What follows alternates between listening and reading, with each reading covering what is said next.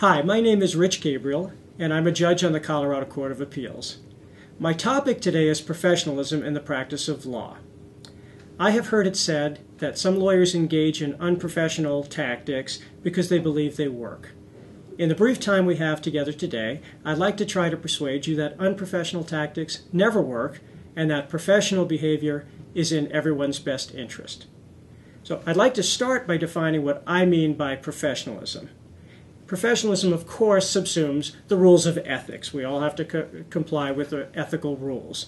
That's easy. But professionalism to me is much more than that. It also includes things like acting with integrity, acting honestly, acting with civility towards the court, towards opposing counsel, towards any parties who are involved in matters that you may be involved in. It also includes, to me, an engagement in public service and an obligation to become involved in public service. We as lawyers get a lot, and I think we have some obligation to give back.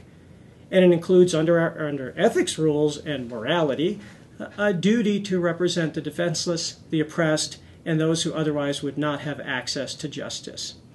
So with that definition of professionalism, or that sense in mind, I want to talk about why I say unprofessional behavior does not work in the practice of law. And I'd like to do so with a simple example of looking at parties in a litigation and the principal actors in a litigation matter. Those would be, to me, the court, the client, and the lawyer. So let's look at it from those folks' perspectives. So from the court's perspective, what does unprofessional conduct get? Well, I dare say that unprofessional conduct never, ever persuades any judge that I know of. In fact, it's counterproductive. It tends to anger and annoy the judges to have to witness that kind of behavior. And it immediately harms the credibility of the lawyer who is engaging in unprofessional behavior. And let's face it, we as lawyers have only our credibility when it comes down to it. And once our credibility is lost, everything is lost. So unprofessional behavior doesn't get anything with the judge. You certainly don't get a good result, and you lose credibility. Let's look at it from the client's perspective. Well, the client frequently thinks they wanted a bulldog lawyer, whether they saw movies on TV where they saw the aggressive lawyer winning, or wherever they got that idea. Many of us, you get calls in practice that say, "I'm looking for a bulldog." Well, that works in the client's mind until they first get to court. They don't get the results that they hope to get from the bulldog for the reasons I've said. The lawyers just annoyed the court, and the bill gets higher, because the bulldog lawyer files every possible motion, is generally obstreperous, is trying to make opposing counsel's life miserable at every turn. That leads to a higher bill. So now you have a client with a high bill and no results to show for it, and generally an unhappy client. So the client hasn't succeeded with anyone acting unprofessionally. And let's look at it from the lawyer's perspective. As I've said, the lawyer got no good results, the lawyer has lost credibility with the court, the lawyer has a client with a high bill who is generally unhappy. So the lawyer hasn't achieved anything. So I know that's an oversimplified example, but I think it illustrates the point.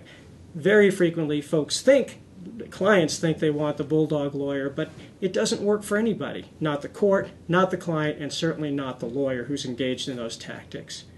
So why do I say that professionalism is in everyone's best interest? Well, a couple of reasons. First of all, it of course promotes credibility for the reasons that I've said. And credibility gets good results in litigation and negotiation. One who's credible is trusted, and people will listen to the arguments that that person makes with a far more open mind than someone who's screaming and pounding the table. Second, it leads to a good relationship with opposing counsel. Now, why does that matter, and why should one care? Well, one, of course, it makes for a better quality of life when your relationship with opposing counsel is decent, because opposing counsel is not your enemy. They're another lawyer representing the opposing party, but they're not your enemy. And look at the reality of it, frequently opposing counsel will become a good source of referral of business when the matter is over. For me, frequently my opponents in cases would refer work to me when the case is over, and I was happy to do the same for those lawyers for whom I held in very high esteem. And there's no greater compliment than that. So I think that's a reason professionalism is in everyone's best interest. Personal satisfaction in the practice of law cannot be overstated in terms of professional conduct. And I mentioned an obligation to do public service and to represent the defenseless and oppressed. There is no greater satisfaction than representing someone who would not have had access to justice but for your stepping up. For me, that was representing two boys who I first met when they were in a crack house, and after 4 years of litigation, they were adopted by the loving family that wanted them. That adoption day was probably the greatest day of my legal career, and it's why to this day there's a picture of me and the boys on adoption day in my office. It reminds me of why I became a lawyer. Third, in terms of why professionalism is in everyone's best interest, is it makes our profession the source of pride that it should be.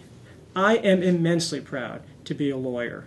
Lawyers have the tools to do great things. We can change the world in the biggest ways, like Jefferson and Lincoln and Thurgood Marshall. Or we can change a small corner of the world for a pro bono client for whom that little tiny piece of the world really was everything in the world. So go ahead and go out and do great things, and do it the right way. The rewards, personally and professionalism, for you and for our community and for society at large are immeasurable.